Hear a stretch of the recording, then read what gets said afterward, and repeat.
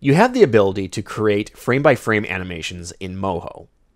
In order to do so, you need to create a special layer that will allow you to do the frame-by-frame work. On the Layers panel, if we click once on the New Layer button, we can choose frame-by-frame from the list. And you'll see a new layer has been created. It has 3 little rectangles indicating frames, and I'm just going to click once on it and rename it to frame-by-frame. Now, I also want to demonstrate that this is going to react a little bit differently on the timeline. So with the frame-by-frame layer selected, you'll notice that we already have a channel set up, as well as 3 buttons and a place to enter in a number. Here, we have the ability to create new frames, delete frames, as well as duplicate frames, and change the interval for how we are adding the frames. So if you want to add a frame every 3 frames, every 2 frames, versus 1, you can do so. But if we click on the vector layer, you'll notice that all of these options disappear. And this is the power of the frame-by-frame layer. It really does act differently compared to the other layers. And what we want to do is make sure we're on that frame-by-frame layer. And let's say we want to start animating. Well, I'm going to grab the freehand tool here, maybe come in here and just adjust my options really quick, set this to random, and we're just going to draw out an oval. So we'll start and come down and draw out an oval just like this. Nothing fancy, just something for us to look at. With that now in place, as you can see, if I scrub the timeline, that oval stays there. And the keys are also indicating that. We have 1 key, and then after that, nothing is being changed, and so we have that image here forever. Now, what happens if we add in a frame? Come over here and click on New Frame. A couple things happen. First, the oval disappears. Second, a new darker keyframe is added to the timeline.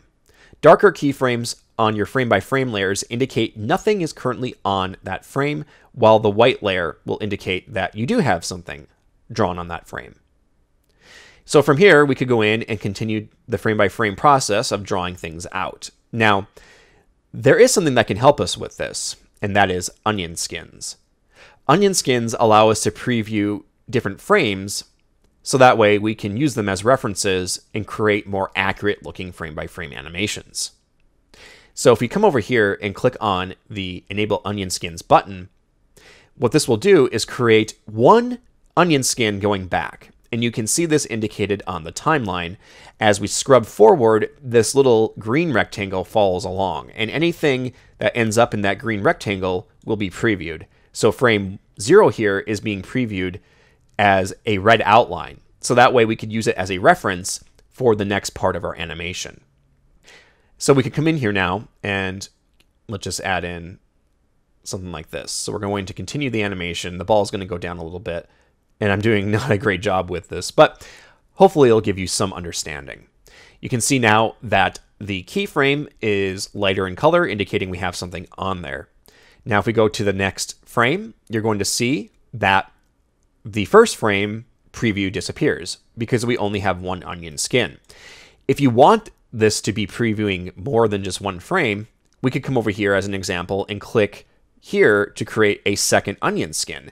And you can create your onion skins wherever you want based on where your scrubber is. So if we come back here now and we're onion skinning these 2, you can see that we have the outline for the first frame there as well. The second one is being shown as a red outline to indicate that that is the previous frame. And then we could come in here now and draw in our 3rd frame. But make sure before you do that, you click and add, or else you're just going to be adding more detail to the 2nd frame. So come in here, click and add. We now have a better view of what this is doing. So we have the faded one on frame 1, the more dark line on frame 2 to indicate the more closer frame to this. And then frame 3, we can add in our artwork and continue to go down like this. And go like that. And everything works as it always does. So if you want to come in and use different tools to modify this, you can do so just like that. Now, if at any point you're like, I don't like this, I don't want to continue doing this with this frame, you can come back here and choose to delete the frame. So wherever your scrubber was, in this case it was on frame 3, we were able to go in and remove that frame. I'm just going to undo that and bring that frame back. And we can also duplicate. So if we come over here and choose to duplicate, you can see here we can duplicate this frame for frame 4. And that can be useful. Perhaps you want this to be out to here for some reason, and then you have something go on from there. You can go in and also move these frames around if you want to customize the intervals in which this is going to be represented. But also too, if you want a certain interval in place, you can do that through this menu right here. So if we're, let's say on frame 6, we decide to change the interval to 2, now when we add in keys past this, so we're going to go here, and then we add another one and another one, you can see that it is creating a space of 1 frame between each of these. So if we went in and put 5 and added in a plus, you can see now it's going to add those frames. And you can adjust your onion skins even more if you want. For instance, if I back up here, not to show the outlines, but the entire actual object, you can go up there and you can see that it's adjusting that. So I can change the outlines to how that looks. Colored fills will change the way this looks a little bit. You can see here that it just makes it darker. It just depends on how you want to view this. Relative frames will adjust how the onion skins are tracking. So right now, they are only on 1 and 2 because I don't have relative set on.